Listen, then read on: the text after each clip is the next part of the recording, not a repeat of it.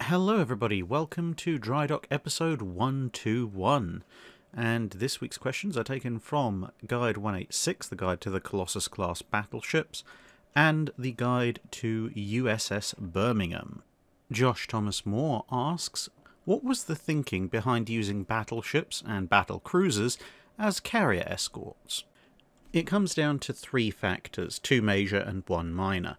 The more minor one is that large capital ships, battleships and battlecruisers tended to have a fairly significant amount of operational range, and therefore between the range and their speed they could normally keep up with the carriers.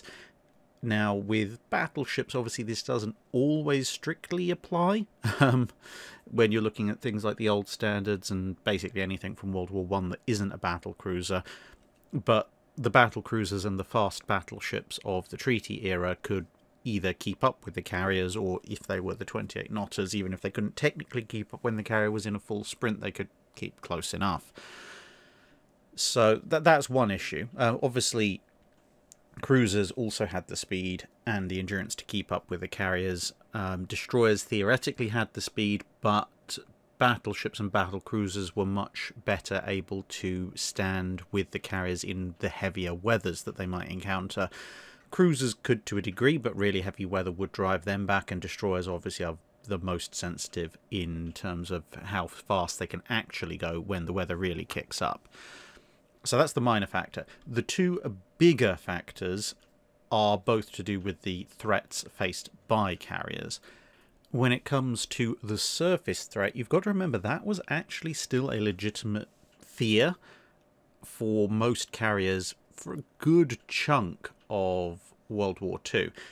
Now, obviously, there is the incident of Glorious versus the two Scharnhorsts, but in a more general sense, in the first part of the war, carriers were still seen as something of an ancillary to the main striking elements of the fleet, and they were considered to be especially vulnerable to fast cruisers that could run them down. This is, for instance, is why the Lexingtons carried an 8-inch battery, and why various designers kept trying to squeeze an 8-inch battery into subsequent US carrier designs, amongst other things.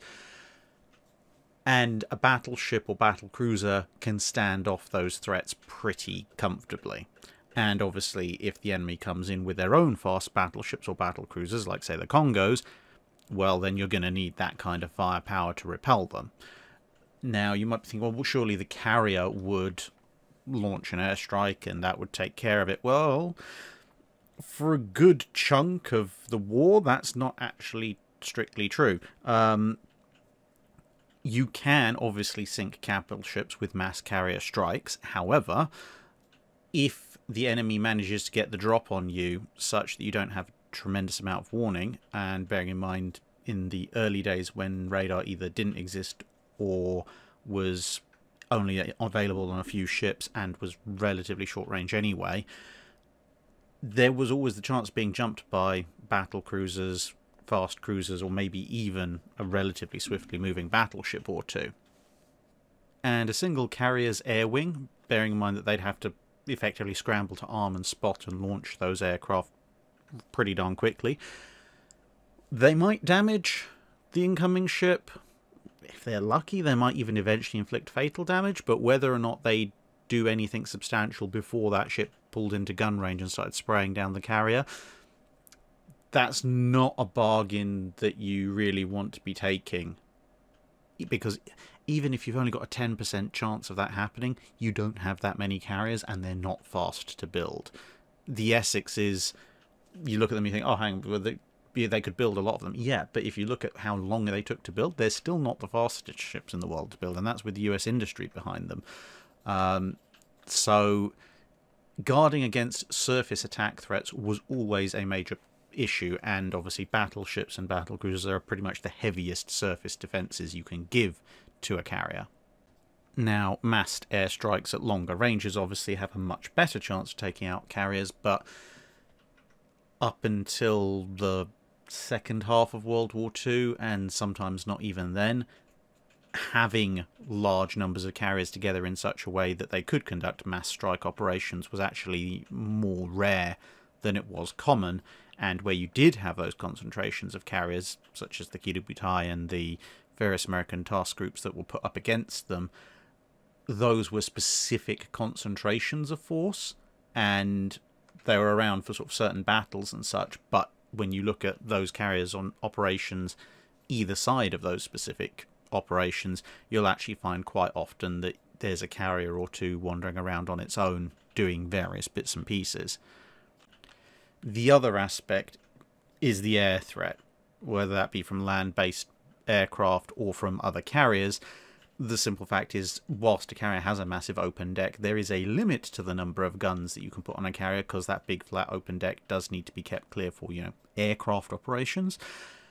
Whereas once things really start getting into the swing of it in the middle part of World War II, battleships, which generally don't have to worry about aircraft operations apart from their catapults, have actually got more deck space as a proportion of the total to devote to guns. I mean, that they are floating gun batteries in the first place, and so all of a sudden you have a massive, heavily armoured floating anti-aircraft battery, which is very useful on two counts. One, obviously you can shoot down enemy aircraft and you can create a crossfire, which is quite handy, but also, to a lesser degree, battleships are fairly big, fairly obvious targets, and so if an enemy's coming in down on your carriers, there's every chance that some of their flight elements might get distracted by going after the supposedly big juicy carrier target, battleship target, sorry, as opposed to the carrier target, and then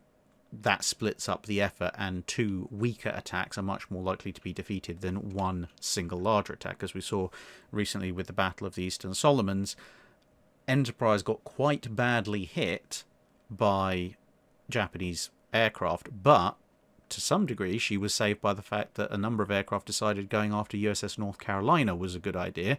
It turned out that was not true, and also a few went after USS Saratoga, was obviously another carrier, and turned out that was an even worse idea. What quite would have happened to Enterprise had all of those dive bombers also gone after her is an open question, but North Carolina serving as a target decoy effectively, and obviously being heavily armoured and therefore relatively able to stand up to anything that might have gotten through, is a useful function as well. And you can see some of this when you look at the relative anti-aircraft batteries. So if you look at, say, Enterprise, by the mid to late war period she was carrying around about 90 anti-aircraft guns of varying calibers between 20 and 40mm and 5-inch, whereas if you look at North Carolina, by the same kind of time period, she was carrying, depending on exactly what operation she was on, anything between around about 130, anything up to 150 anti-aircraft gun barrels on top of her 16-inch main armament. So you can see that the concentration of anti-aircraft firepower available aboard the battleship was quite considerable. And of course, whilst a carrier might be limited in its ability to maneuver if it's trying to recover or launch aircraft, the battleship can pretty much do what it likes to obtain a superior defensive firing position. Like Unto Buddha asks, did ships ever fight using their cross-deck guns? They did, but it tended to be quite rare for a couple of reasons. Firstly, whilst cross-deck firing looks good on paper as a way of getting all the guns, including the wing-mounted turrets, to be able to give a single broadside, the actual firing arcs are quite limited. Now, on some ships, they're less limited than others. Some of the later German ships, for example, before they went all centerline, had quite wide arcs of fire for ships that had cross-deck firing. And when you compare the Minas Gerais class of Brazil and the Rivadavia class of Argentina, you can see that most of the extra size of the Rivadavias is actually in some ways being utilised to give those guns somewhat better cross-deck firing arcs. And as it turns out, even though everyone's looking for a line of battle engagement, one that doesn't happen quite as often as people wanted it to, and even when it does, the enemy usually doesn't cooperate by being nice and lined up at almost perpendicular and parallel to you, which then makes it very difficult to actually bring your limited arc cross-deck guns into play, because if they're out of the arc, you either have to maneuver your ship out of line to get that firing in, or you have to switch targets, or you have to just fire with a partial broadside and hope that the situation will change at some point. And you see that in battles like Jutland, the Battle of the Falkland Islands, and the various battlecruiser engagements. You actually see through the battle reports, although there are some full salvos fired, including the cross-deck guns, they're very much in the minority. The Invincible class and Indefatigable class, which are pretty much all of those engagements in some way, shape or form, are perhaps some of the best examples of that. You look through and there's a handful of full 8-gun salvos and an awful lot of 6-gun salvos. The other factor is, of course, deck damage from the blast of the guns, because yeah, it looks pretty, but it turns out that firing a massive, great 11-inch, 12-inch naval gun across your own deck tends to do relatively nasty things to that deck. Now, the amount of damage incurred could be accepted in wartime during a battle, because to a certain degree it is cosmetic. It's not threatening the structural integrity of the ship, although I can guarantee you the people in the secondary battery under that gun blast are not going to appreciate you all that much. But it meant that in peacetime, that kind of practice rarely, if ever, happened, because they tried it once or twice and go, yeah, in peacetime we can't justify having to fix that all the time. So it would, they would run some exercises, but very often they'd be a load, aim, and now we would shoot, but we're not going to. So ships very often were used to running their broadsides with one or more of their cross-deck firing guns not actually strictly taking part, which did hamper efficiency with those somewhat as well. So effectively, yes, it did, but nowhere near as much as the designers of the ships actually hoped for. eViper10 asks, how effective were secondary batteries in their intended role of anti-torpedo boat or anti-light target work, like taking out destroyers, for example? Let's say the 5-inch guns on US battleships. In their anti-surface role, the effectiveness of secondary batteries kind of waxed and waned as technology improved, as should probably be fairly unsurprising. The compromise that a lot of the time had to be considered was that you were obviously mainly looking at torpedo boats and destroyers. So ideally, given that they were relatively faster and relatively agile, and that, well, for a good chunk of time, central fire control wasn't available for the secondary batteries, and that was actually around for a considerably longer period of time than when central fire control came in for the main batteries, you were probably looking at maybe only getting a couple of hits, 1 or 2 hits in on a given target before it got into torpedo range, at which point it was somewhat academic. If you managed to hit the offending ship afterwards, then, well, good for you, but that ship's probably launched a torpedo or 2 or more at you, at which point things are going to go probably very badly for you. So you do want to hit them as soon as possible. However, because the ships are going so quickly and so small, an individual hit is going to be very difficult to score. So you have the problem of, if we take more smaller guns, then by sheer number of shots we're likely to hit something. But those individual shells at some point will become so small and so weak that a single shot to a destroyer or torpedo boat might not slow it down or stop it, and you need to hit with multiple shells, which sort of amplifies the problem even more. Whereas if you go with fewer larger guns, any individual shot will probably stop a destroyer dead in its path, but you've got fewer shots because you've got fewer guns, and you've got fewer shots because the gun can't fire as quickly, so the chances of you actually getting that shot in time go down. Add into that, for extra flavour, the fact that Once you get up to around about 5 inches of caliber, you start to get issues with whether or not the human gunners can physically load the shells either at all on their own, or if they can, quickly enough. And so this is why in a lot of countries you see an awful lot of messing around once you hit the kind of 5 to 6 inch mark of, should our secondary battery, when it's still in primary and anti-surface mode, should it be a 5 inch, 5.25 inch, 5.5 inch, 6 inch, and of course then you get the metrics involved, so 155mm and so forth. And some truly odd calibers as well, where the numbers don't really make sense in either metric or imperial, but never mind. Obviously, originally the secondary batteries were mainly there to provide a hail of fire against capital ship targets, and they still would get stuck in occasionally if the range closed to enough. But against your destroyer, torpedo boat, etc. targets, you tended to find that the idea of 1 or 2 shots delivering crippling damage was probably the more accurate one.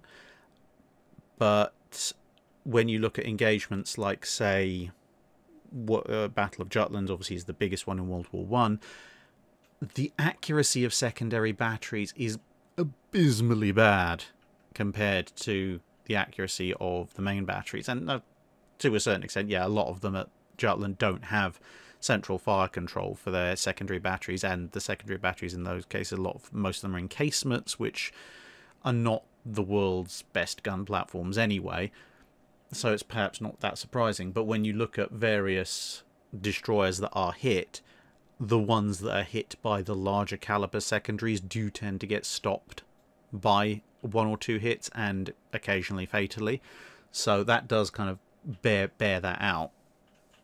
The larger problem is that as torpedo ranges get greater and greater, to be perfectly honest, by the time your secondary batteries are engaging, you're probably already in a significant amount of danger anyway, because torpedo ranges between World War I and II go up quite a bit faster than the secondary battery ranges do, even if the secondary batteries get better at shooting things. So you see a lot more destroyers and such being engaged by the battleship's main armament as well as the secondary battery. So my summary would be they tend to have a fairly good deterrent effect, but I would certainly not want to be a ship that's relying entirely on just my secondary battery to see off a light craft attack in anything but the most favourable of circumstances. Rookie Mistake asks, can you explain the definitions of first and second generation dreadnoughts, super dreadnoughts and fast battleships, as well as what ships would fit into those categories? Now, this does come up occasionally, and I think I may have answered it once or twice in previous Drydocks, but there's plenty of new subscribers, so this one probably bears repeating occasionally. Now, the one thing I will emphasise is that practically everybody has their own way of classifying generations of battleships in the dreadnought era, so this is my one. I've seen a few other people use it, but it's not obviously a universally shared one. So if you want to come up with your own, or you want to use someone else's, then it's perfectly fine. It's not exactly like I can stop you, but this one makes the most sense to me. So my classification system says first generation dreadnoughts, well, usually the first ones built by a nation, that's fairly self-explanatory, but they generally consist of ships armed with 11 or 12 inch guns. They may have anything from 8 to 12 guns on the ship, but they will have some form of restricted broadside that will usually mean they only actually have a 8-gun broadside.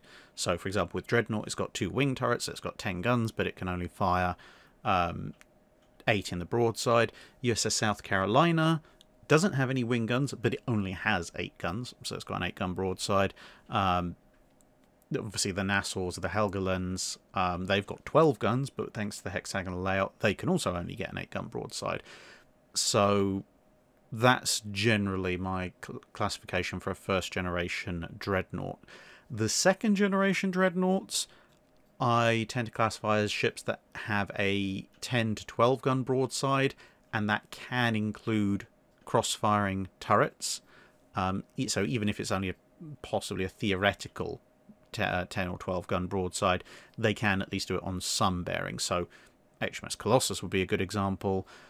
Technically, that means actually the US Navy only has one first-generation dreadnought, which is South Carolina, because the Floridas, the follow-ons, have a 10-gun broadside because they have them all centerline. Most second-generation dreadnoughts will have an all-center line armament, but as I said, not all of them. Some of them will have cross-deck firing instead. But again, their main guns will all be, at this point, a second-generation ship, 12-inch. Then you have the first-generation super dreadnoughts, and these are characterized by having a bigger gun battery in terms of caliber than the second generation dreadnoughts. So whether that be 13.5 inch, whether that be 14 inch or some other odd caliber, they're a step above the 12-inch dreadnoughts in firepower, and they at this point should all have centerline guns.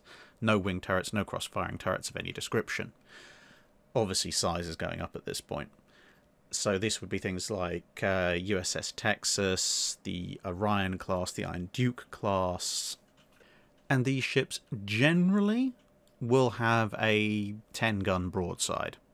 It can vary very slightly, but not an awful lot.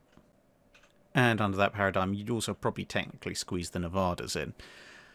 Now, the second generation of super dreadnoughts, that marks another escalation. So this will either be a move to 15-inch weapons or similar, or a move to considerably more weapons of the previous caliber.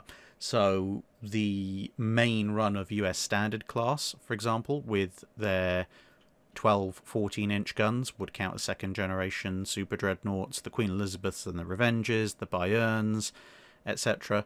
The Fusos and the Iseis probably also, because again, 12, 14-inch guns. But that second-generation super dreadnoughts also encompasses the ships that were designed to kind of one-up them because of the intervening war period in World War I that kind of messed things around a little bit. So you get the upper end of the second generation super dreadnoughts is things like the Nagatos, Nelsons, Colorados, etc. Strictly speaking, you could probably start looking at those as the first treaty battleships first, but whether they count as the first generation of treaty battleships or the upper end of the second generation dreadnoughts kind of leave up to personal choice. You then have the main generation of treaty battleships, and those are fairly self-explanatory. They should be, at least on paper, trying to comply with the treaty restrictions, and actually that leaves them as a very, very small grouping, believe it or not, because you're only actually really looking at the King George V as fully treaty compliant. You can also include the North Carolinas under the first escalator clause. The Richelieu's technically are treaty compliant, but not second London Naval Treaty compliant.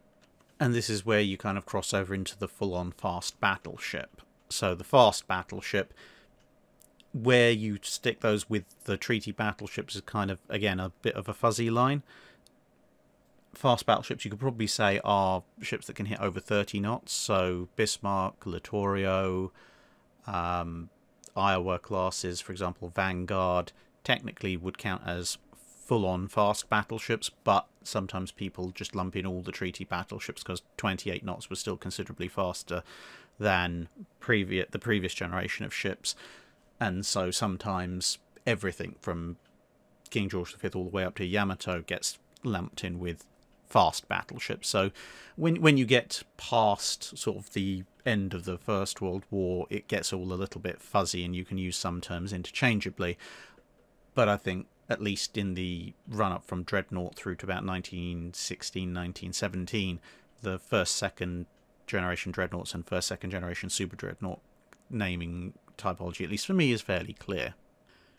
Dr. Gull 1888 asks, I was rather surprised to learn that Prince Rupert of the Rhine, whom I recall as a cavalry general, also served as an admiral during the Anglo-Dutch Wars. I know that generals from antiquity were gifted admirals like Pompey the Great or Hannibal, but with the armies and navies of the 17th century, one might think military branches had become rather specialised. So how come? How can a cavalry general become an admiral, especially in the early modern period of history? Was this a common practice, and can you also name some other prominent examples, please?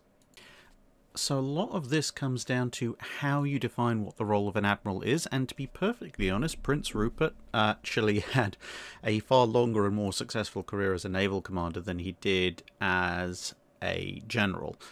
Now, there are a fair number of other examples. During the Cromwellian period in England, you didn't even have admirals, you technically had generals at sea. So General at Sea Robert Blake was actually one of the best admirals England ever produced. And bear in mind it was still England at this point. And he did very, very well, in fact. Tends to get written out of history a little bit because he was part of the Cromwellian period, and a lot of the intervening British history tries to play down that period for some reasons that are ideological, some reasons that are somewhat more understandable. But regardless, both of them were generals first and then got kicked over into the Admiralty. Monk and Blake, they did very well, as I said. And to be honest, this kind of thing, whilst it wasn't common, it wasn't too far unheard of generally across this time period. And as I say, it comes down to how you command as an admiral. If you are a good, let's say, cavalry officer or general in well, I won't say in general, it sounds a bit redundant, but you know what I mean. An understanding of tactics is vital. If you can understand the tactical situation that's presented, then, especially if you're a cavalry commander, the idea of columns and wheeling your ships around, staying in formation, enveloping the enemy, etc., etc., all of this is actually relatively transferable. And aboard a ship, because ships obviously take a while to maneuver on the scale of seaborne combat in the Age of Sail, you actually have more time to think about what's happening, although obviously the sheer inertia of everything means that you also have less chance to take things back. You can't just wheel your entire fleet out of formation instantly the way you might be able to with a cavalry charge that you recognise is about to go horribly wrong. But if you've got a good tactical sense, to a certain degree, that's a very transferable skill. What you have to do if you were mainly a land-based commander before and you are now at sea is to focus on the big picture, on the strategy and tactics of the battle, and not try and micromanage things like your gunnery, the ship handling itself. You say, I want my ship to go over there, but you have to both have and rely on a cadre of very experienced long-term naval officers and non-commissioned men who actually know how to handle the ships and will do what you ask them to do. Obviously, if you are an admiral who has spent their entire life at sea and understands how ships work back to front, you can eke out a little bit more performance from your ships because you'll understand a few sort of tricks and little touches that might allow you to exploit the particular capabilities of your ships to a degree that perhaps a more land-based or previously land-based admiral might not immediately understand. But certainly at this period, it's possible for someone who just understands how to fight a war and how to fight a battle to command at sea reasonably well. And they might discover they have a bit of a knack for it as well, and they'll pick things up over time. It can, of course, go horribly wrong if the admiral doesn't grasp the differences between land and sea-based warfare. And, of course, as time goes on and technology advances, it becomes more and more important to have a admiral who understands the full technological capabilities of the ship and the fleet that he's on. But this is probably around about the 17th century, around about the last period where you could reliably take a good land-based general and turn him into a passable admiral.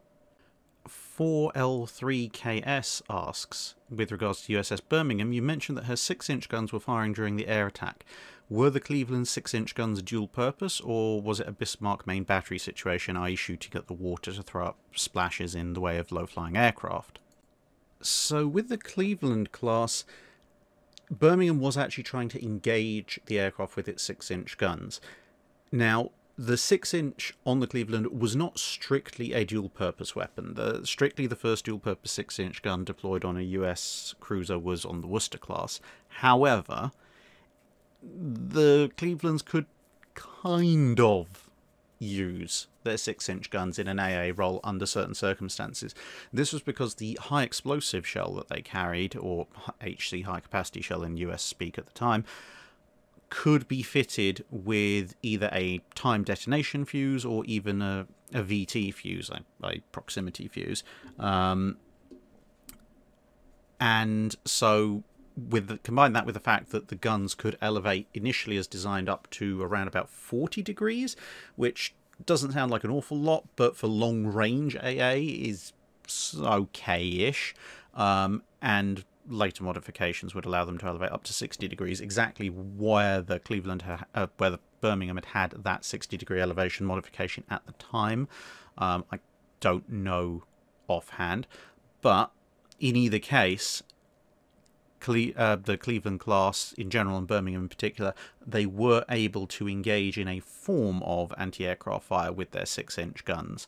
And obviously if you're being attacked by torpedo craft, bombers, fighters coming in, trying to do low-level drops, etc., basically anything that's not a dive bomber, you can use that elevation of guns to defend yourself. And even with dive bombers, with the range of a 6-inch gun, you can certainly engage them, at least when they're further out, and try and hit them that way. Connor McClernand asks, what technology would you say was the largest revolution in naval technology in the last 100 years? Now, see, if you'd asked me in the 100 years that the channel mainly covers, I would give you a completely different answer. But if you're asking about the last 100 years, that means from 1920 onwards. And if you're going to ask for that, I would probably say radar. Because radar, I mean, some people might argue missiles, but the thing is, without radar, there's very little point to having missiles.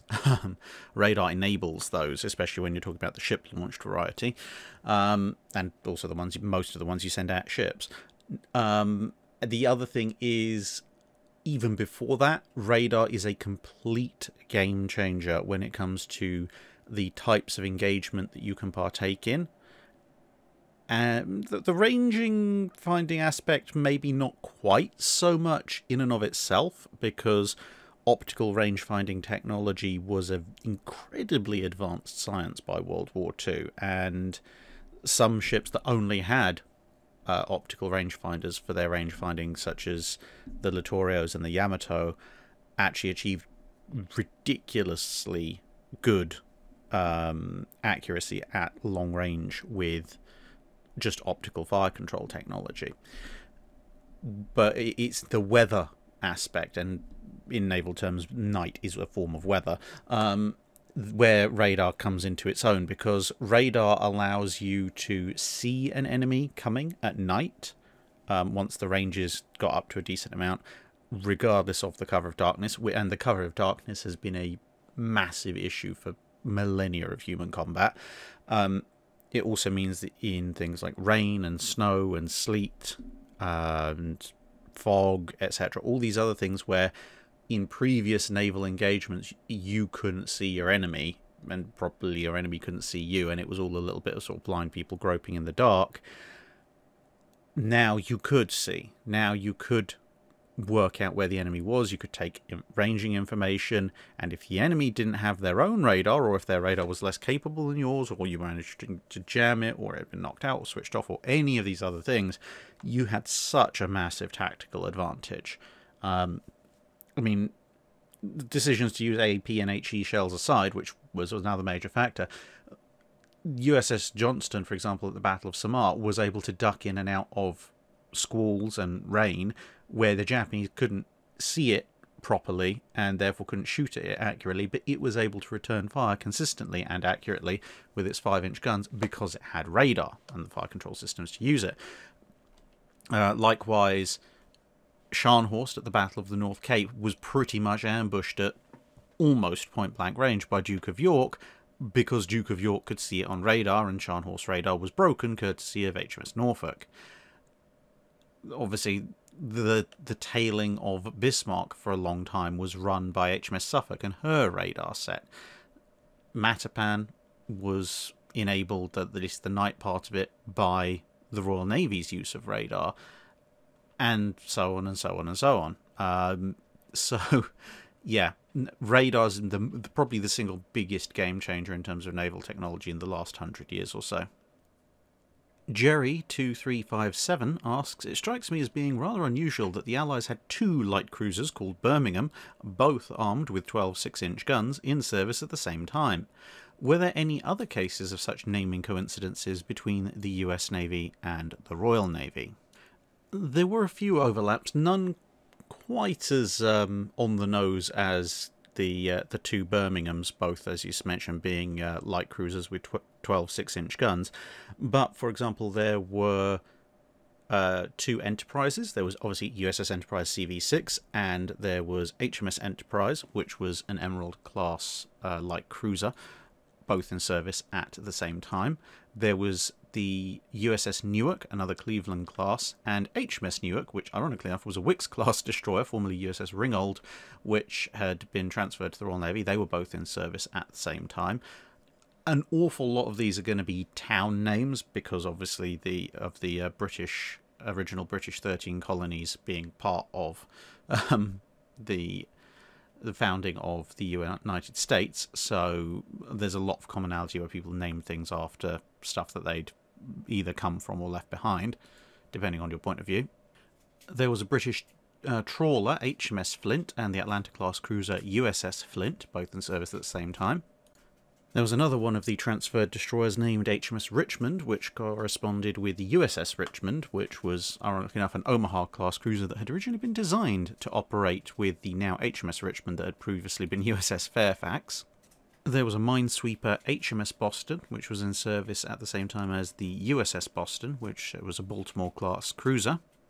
There was a very, very few months overlap between HMS Intrepid, which was a destroyer, and the USS Intrepid, the Essex-class carrier. Unfortunately, then HMS Intrepid was sunk by air attack, so that pairing didn't last very long. And the US paddle wheel training carrier USS Wolverine had a counterpart in HMS Wolverine, which was a small destroyer. Yeah, there's a few others in the smaller ship categories, but those are probably the main ones. And then we have a question, do you take interest in modern warships? If so, what would be your favourite ship of our modern era? I do take an interest in modern warships, but as I've said before, the channel doesn't cover them for 2 primary reasons, one of which is talking about modern warships and means inevitably getting involved in discussions about modern politics or modern wars that obviously have a strong recent political influence, which I don't want to do because no one ever comes out of a political discussion looking good. And secondly, because the capabilities of the systems are always heavily classified, so a lot of the time I would only either be able to give you, well, we think it could do this, or maybe it can do this, or they say it can do this, and none of those are probably actually in any way accurate, which irritates me. So yeah, those are the 2 reasons that I don't cover them on this channel, but I do take an interest and keep up with them. If you want to hear speculation about how and when what those capabilities might be and how they might evolve, I do also do a podcast, as I've mentioned before, with Dr. Alexander Clark and Jamie Seidel from Armoured Carriers, where we do talk about modern stuff, but as I say, that's a podcast, and you can safely take that a lot of what we talk about is obviously speculation rather than definitive, and so that's, I think, the appropriate place for it. In terms of what would be my favourite ship of the modern era at the moment, I think I'm pretty much locked in on the Sejong the Great class destroyers from South Korea, purely because they've taken the approach that's seen in, well, anything from the Kirov to the Arleigh Burke of let's have lots of missiles, and then they've sat there and gone, yeah, but what if we had more? That they just carry such a ridiculous amount of armament, it appeals greatly to my inner pyromaniac and my outer engineer. They're just a wonderful example of lots of firepower in a non-battlecruiser sized hull. I do like them for that basis, because, yeah, who doesn't like being able to fling well over 100 missiles at somebody? Miko Leitner asks, has the sinking of a formation flagship ever caused difficulties in continuing operations because of loss of essential plans, paperwork, flag, bridge equipment, or staff? Did formations have backups of essential items or papers on other ships in case the flagship is sunk? The sinking of flagships is usually something that's very bad. So yes, the sinking formation flagships are very, very often they do cause difficulties. Now, obviously, there is a certain element to when the flagship is sunk. So, for example, the picture you can see here, the sinking of HMS Victoria by HMS Camperdown, that didn't take place during a battle. That was obviously a case of not friendly fire, because there wasn't fire involved, friendly impact. And it took Admiral Tryon and a lot of his papers down with him. Now, that was a problem. I mean, obviously it was an inconvenience at the time for the Victoria and her crew, but it was a problem going forward, because by taking Admiral Tryon and all of his paperwork down with it, it made it very difficult for the Board of Inquiry to figure out what the heck had actually just happened, other than the obvious, and why it happened.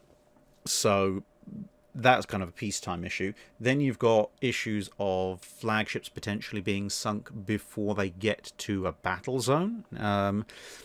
That is more a thing that tends to happen in World War II, but for example, Admiral Kurita, on his way to the Battle of Samar, had his flagship, the cruiser Atago, blown out from under him by a US submarine, and so he ended up having to be fished out of the water and popped aboard the Yamato, which, looking back on it, he probably should have been on in the first place.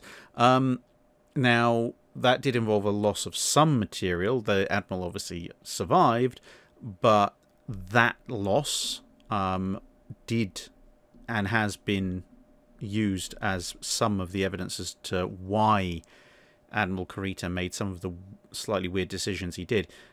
Because, well, to be perfectly honest, it's probably a fairly traumatic event to have a ship blown out from under you by a torpedo, and then to try and re-establish all your planning, now down several ships, aboard a completely different ship, without a lot of your paperwork, and obviously having been hauled across with all the being chucked off a sinking ship entails. It can be a fairly traumatic experience. So the fact that he wasn't necessarily operating at 100% was somewhat forgivable, but it's certainly a potential explanation. Then you also have to account for flagships that actually lost in action. Now, whether that causes a problem because of loss of plans and paperwork and equipment, to a certain extent does depend greatly on both the Admiral and the other captains. So in a Navy that's very regimented, all the orders come from the top down, or a Navy that has low morale, or a Navy where the Admiral just doesn't share his plans and assumes that everyone must follow him and he is immortal, it can, and has in the past, caused major, major issues. There's also usually the fact that the Admiral tends to be on one of the bigger and more impressive ships, so seeing that go up with the Admiral on board can have a fairly devastating morale effect as well. Now, part of the situation at Trafalgar, for example, actually shows both sides of things. Admiral Villeneuve aboard the Bucentaur, effectively the Bucentaur got taken out of action by the Victory in the opening moments of the main engagement. That, to a certain extent, probably contributed to the fact that the Franco-Spanish fleet in large part acted like it really didn't have a leader for most of the battle, which helped the British fleet win.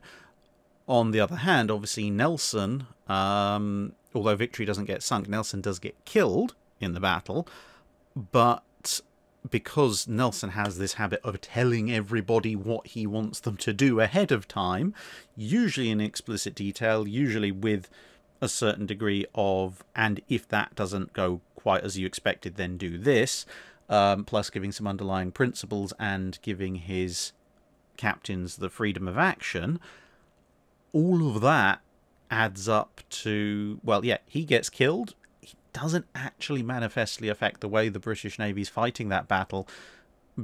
Apart from anything, most of the ships don't even realise that he's dead until well after the battle. They're just following the orders he gave them ahead of time. And they had, they had the freedom of action to cope with unexpected reverses and setbacks. So that's two completely different sides of the coin. But if you want another example, again, it's not sunk, but when Admiral Macaulay's flagship at the First Battle of Savo Island takes a hit and that wipes out the chart room, that has the only copy of the decent charts in that particular squadron, which does contribute somewhat to their decision to withdraw to the north after savaging the Allied cruisers. So yeah, there were some things that formations didn't actually have copies of, but exactly what they didn't have copies of depended, as I say, very much on the admiral in question, and to a certain extent the time period, and whether or not they'd be able to cope without the flagship. Again, depends quite a lot on the navy and time period in question. Some navies, if their flagship gets destroyed, would just turn around and go, well, I guess we're out for vengeance for him as well then, and lay into you all the harder. And at the other extreme, some navies, seeing the flagship in difficulty or destroyed, would just go, oh, the day is lost, and just leave, even if they were actually technically overall winning, which did happen in a few cases. The wonderfully named Send Penguins asks, given the problems that poor quality coal was giving the High Seas fleet, particularly exemplified by the experience at Jutland, where fuel quality seems to have offered strategic as well as tactical drawbacks for the engineering plants of several vessels, why didn't the High Seas fleet invest in coking ovens to improve the burning quality of the fuel they had available? Was it simply cost, both for creating and storing the coke, or were there other reasons that replacing poor quality coal with coke from the same made from the same coal would be a poor trade-off?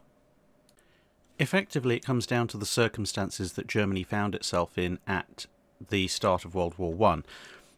Germany had previously exported an awful lot of coal to other countries and imported more coal, obviously the higher end coal, for its ships.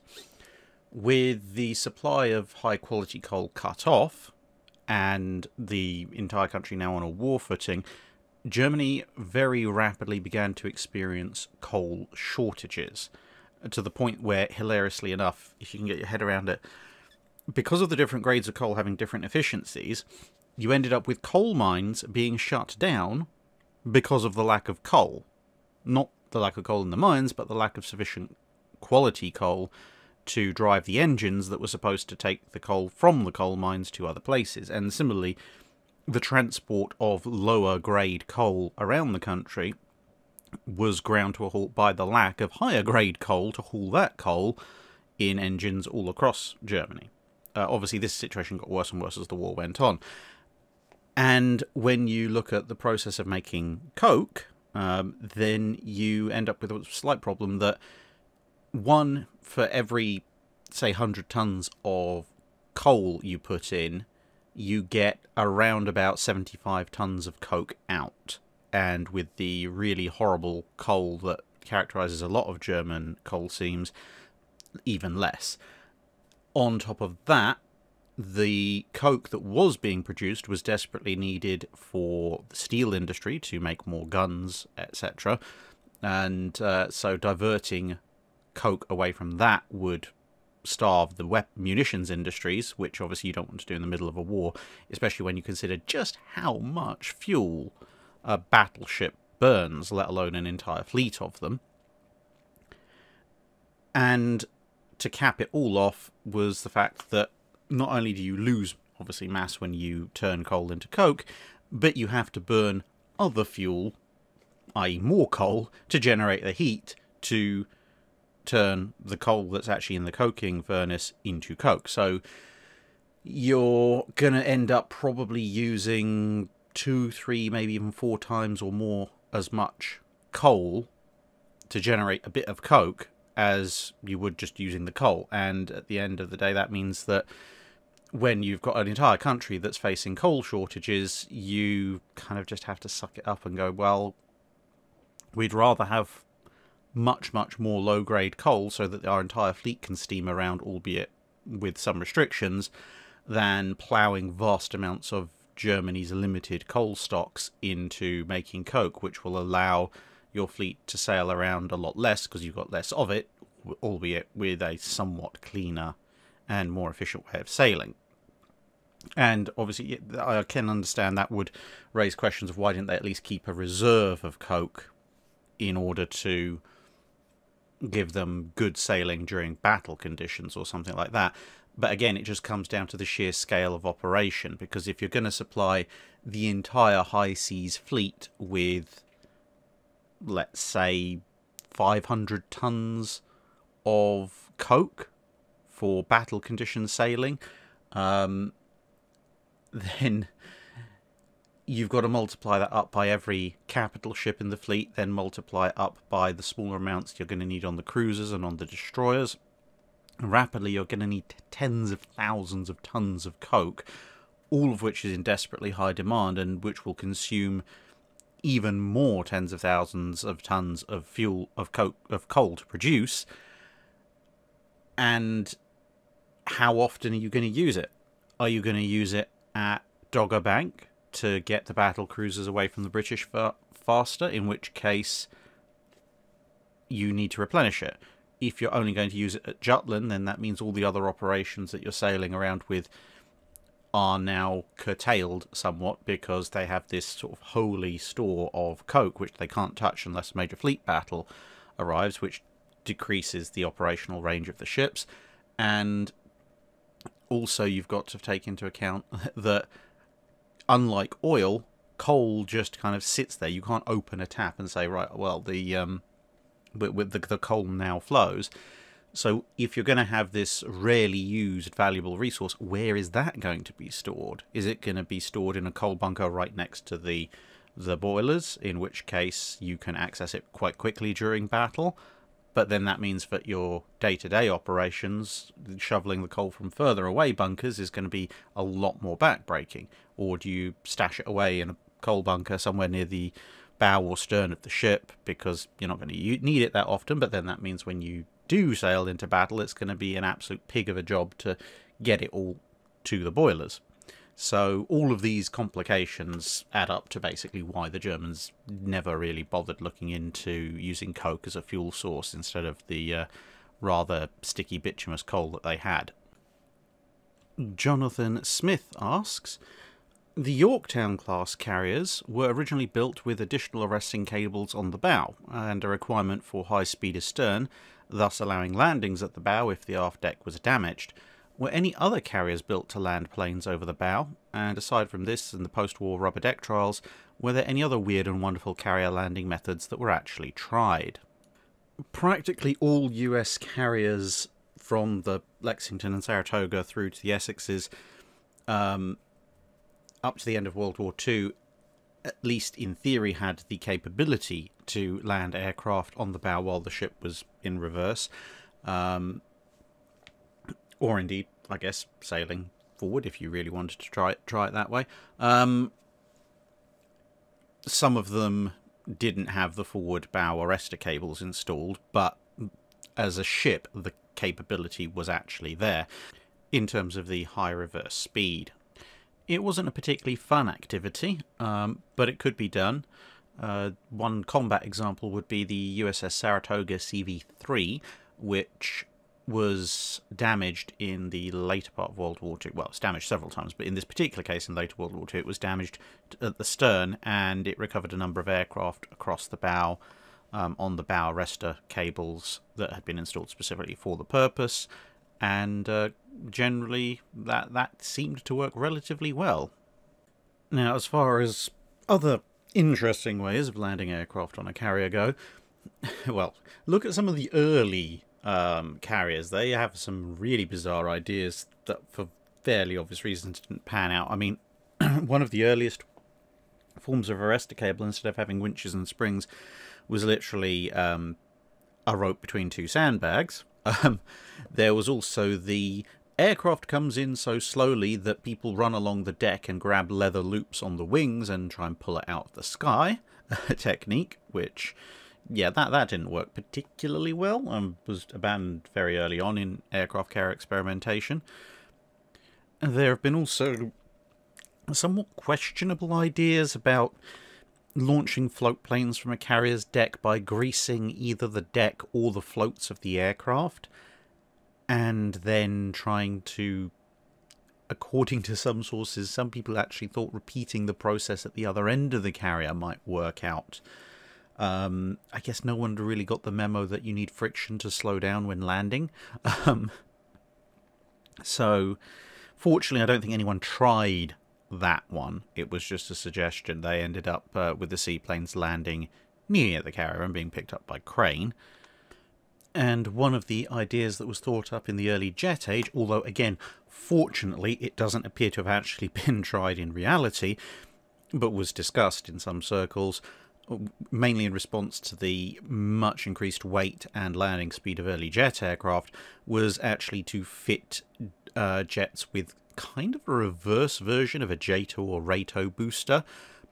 And so when they came in over the deck, the pilot was supposed to trigger these effectively rockets that pointed forwards, i.e. the exhaust pointed forwards, which in theory would drop the airspeed of the aircraft sufficiently and sufficiently quickly that they could then drop down onto the carrier's deck at a reasonable speed. And yeah, there was a lot of correspondence from people who knew better pointing out that probably putting what is going to be almost certainly an unbalanced source of rocket propulsion pointing forwards on an aircraft that's already at a relatively close to its stall speed whilst trying to land on a moving target like a carrier, and is therefore probably going to punch the pilot forward into the instrument panel when it kicks off, is probably not a viable system. But can't blame them for trying. Or, well, you can blame them for trying, and they would have been blamed for trying. But I suppose you can't blame them for thinking about it, at least. Matt Kidd asks, what was the smallest ship sunk by the main battery of a 20th century battleship? Well, this probably ignites the whole debate over what exactly is classed as a ship.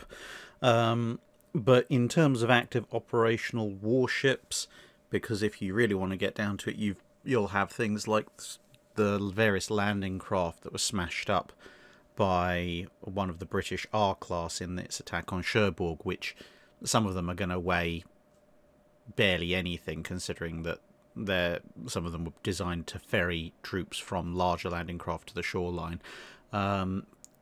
But several Japanese torpedo boats were sunk at the Battle of Tsushima, some of which were of this kind. This one particular model is from the Austro-Hungarian Navy, because I couldn't find any pictures of the Japanese ones, but identical ones in service to the Japanese Navy were sunk, at least one of which was fired on by a battleship's main armament shortly before it vanished. And as you can see, they are not the world's largest vessels. They weigh about 80 to 90 tons soaking wet, so yeah, that's probably in the running, because I doubt you're going to find that many things that A, class as ship, and B, would be dumb enough to try and take on a battleship, or even be in the vicinity of an angry battleship, and weigh even less than that. Old Richard asks, the final question for this week, was the inception and arrangement of ABDA a deliberately suicidal, i.e. knowingly doomed, rearguard action conceived by professional officers, or a purely political sop to the Dutch government in exile? The thing you have to remember with the ABDA command was that on paper it actually had the strength to throw the Japanese out of its operational zone as long as the Japanese fleet didn't show up in either mass numbers or with capital ships. if you add together the number of cruisers and destroyers that were technically available, it was quite a formidable force, albeit a fair number of them were somewhat older. However, as you can probably tell from this map, it's a huge area to cover. Those forces were scattered and never actually coalesced into a single large fleet.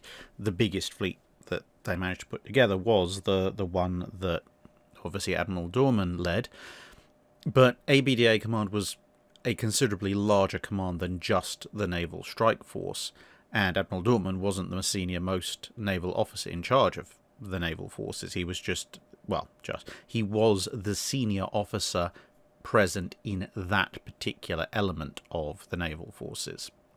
So it was, in a lot of ways you could see him, he's like say Admiral Fletcher or Admiral Halsey. He's not they aren't the senior admirals in the US Navy, but they are the senior admirals in that task force, therefore they are in command. And the same thing with Admiral Dorman. All the other higher ranking admirals that were involved in ABDA command just weren't there, and since command goes to the senior most officer, he got command. In terms of whether it was doomed from the start, and well, again, in theory, ABDA command as a whole, as well as the naval forces in particular, had a lot of force, but again, scattered over a wide area, not trained together, representing 4 different nations, all of which have wildly diverging interests, and desperately trying to come up with some kind of coherent plan of action in the space of a few weeks, while the Japanese, who have kind of been planning for this for a while, and whilst the Army and the Navy do kind of hate each other, they are at least working towards the same goal, at least on paper, are breathing down their necks. So yeah, it didn't quite work out as well as it should have. And this is one of the things where it's always important to remember the human factors, and unfortunately in this case the political factors, because, as I say, if on paper the entire ABDA command fleet assembled from all the various and disparate ports where it was stationed, it should, on paper, have rolled over the Japanese forces at the various engagements that they fought, but instead it actually turned out the other way around, which was obviously very unfortunate for the Allied naval forces in question. So, on a purely practical level, the idea, I don't think, was doomed. The idea could have been made to work, but the Japanese, like all good opponents, didn't give them enough time to make it work. They didn't give them enough time to get the coordination in play. They didn't give them enough time for the various nations to get reinforcements into the area. They didn't give them enough time for all the forces theoretically under the command to consolidate, and this is why the enemy gets a vote in all situations, even if we wouldn't necessarily want them to, and they, obviously, the Japanese ended up winning the day. And that brings us to the end of this week's Drydock. Thank you very much for listening. Just a couple of bits of channel admin well, both of which I'd kind of like your opinion and feedback on in the comments below, if you don't mind. Now, one of them is to do with the giveaway codes that I periodically get now from Wargaming, for those of you who play World of Warships. As you'll probably know, I have tried posting them for people to have in the community tab. Each code is apparently a single-use code, but as you might imagine, with there being so many of you out there, they end up going very, very quickly, and then a lot of people end up trying to use them and finding that they no longer function, which is obviously frustrating for everybody.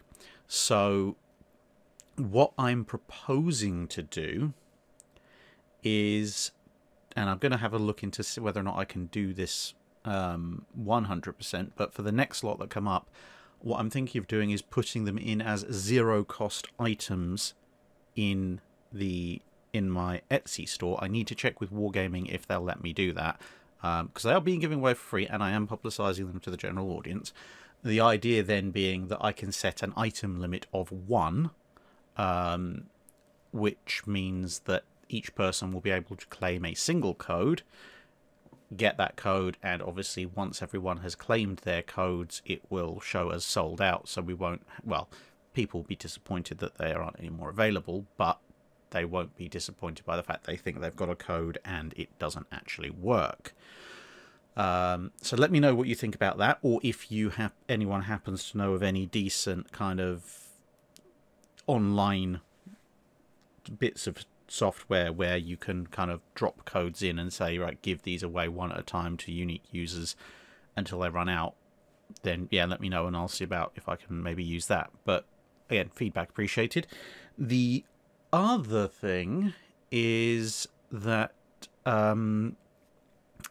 as you know, I've been collecting various naval albums with a lot of photos, which I am now that the scanner has arrived, I'm in the process of slowly scanning in, albeit a lot faster than it used to be. Now, as part of that, I've come across a number of very, very nice original sketches and drawings by a couple of fairly well-known naval historians / naval artists from the turn of the 19th to the 20th century. Obviously, I now own these. They are the originals, so I can pretty much do what I like with them.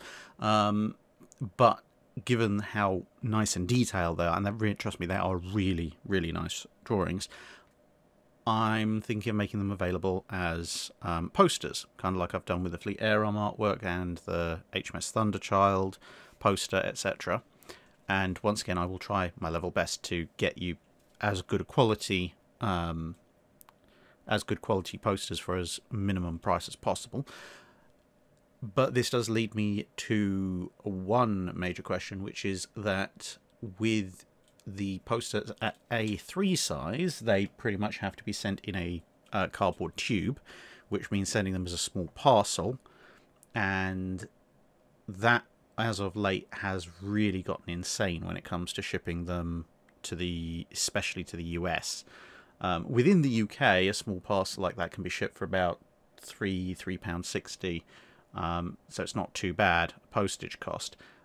Shipping them overseas actually, especially to the US, cost £9 to £10,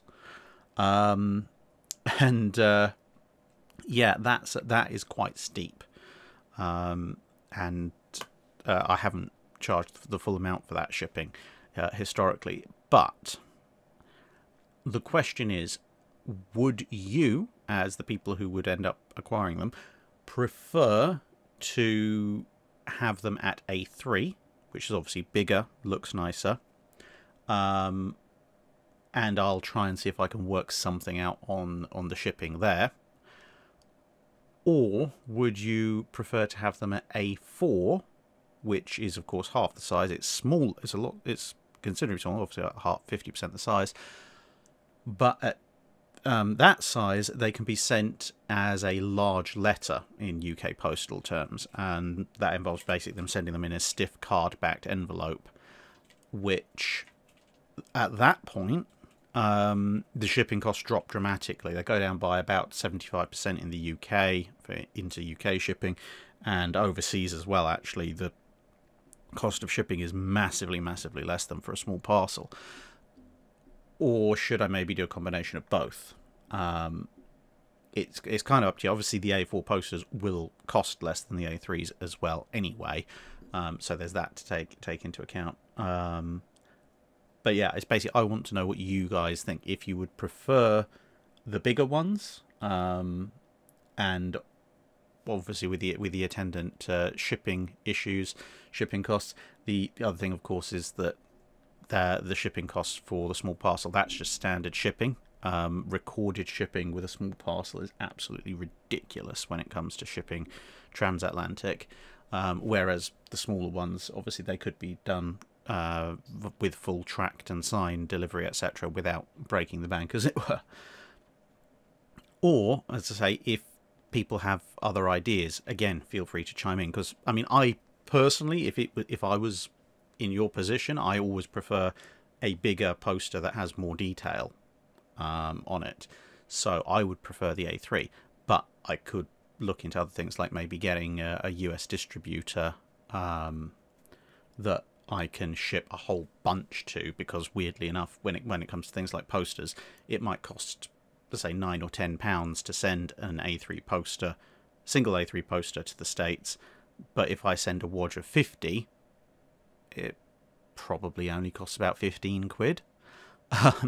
So if I can find a distributor in the United States and then send them a sort of a packing list with a bunch of prepaid postage, they can post them internally within the US, which should bring the price down, price of shipping down considerably, although obviously there would be something of a delay because it would have to ship from here to the US, be picked up and then shipped again inside the US, and obviously shipping them in sections would mean that I wouldn't be able to dispatch each one as it came in sort of within a day or two of the order being placed. I would have to maybe ship them out at the end of a week or something, so factor in the actual cost at the time of transportation, and it could lead to a sort of 2-3 week delay in actual arrival. But anyway, I'm probably getting far too complex and overthinking this. But again, you guys are the ones who may potentially want to see these things, so I will, as best I can, abide by your wishes. So again, let me know what you think is the best way of going.